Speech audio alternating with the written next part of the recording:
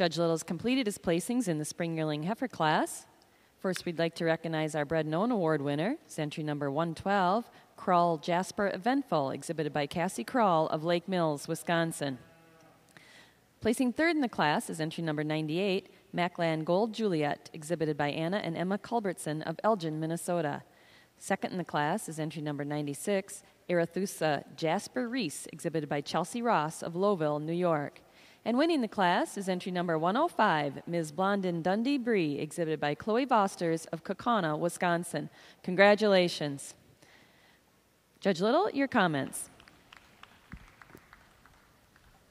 What a tremendous class of spring yearlings, but a class that I thought fell into place quite nicely for me.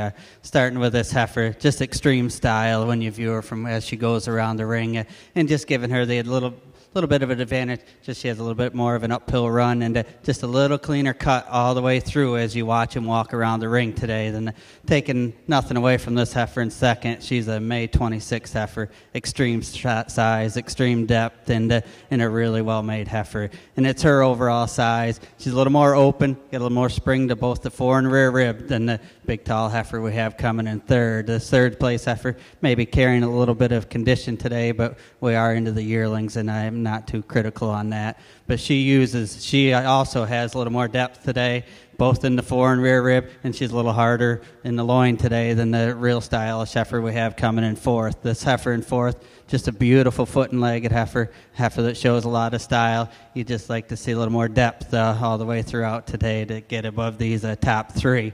But then fourth over fifth, just on the length. She's got more length from end to end today, up through the head and neck and through the body than the heifer we have coming in fifth.